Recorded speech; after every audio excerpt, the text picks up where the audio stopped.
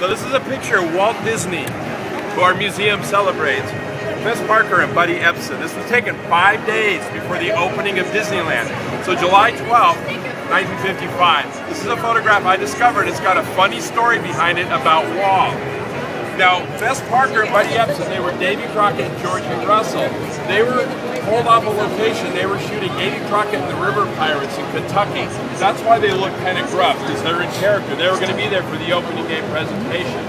Now, they were having their picture taken by an art director for Tomorrowland. And I found him. He's the one that took the picture.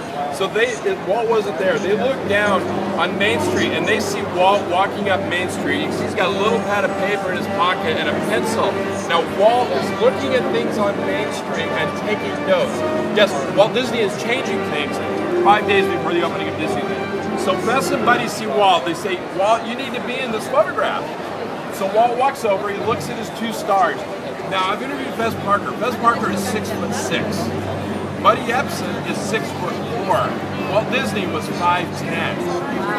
So he looks at his 2 stars and he goes over to the ABC truck, which was there for the opening day. He goes in, Fess and Buddy hear him rummaging around.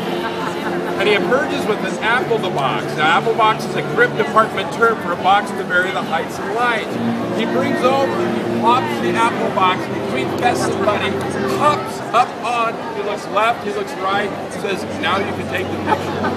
So there it is, proof, a 6'4" Walt Disney. Look at the belt lines. That's funny.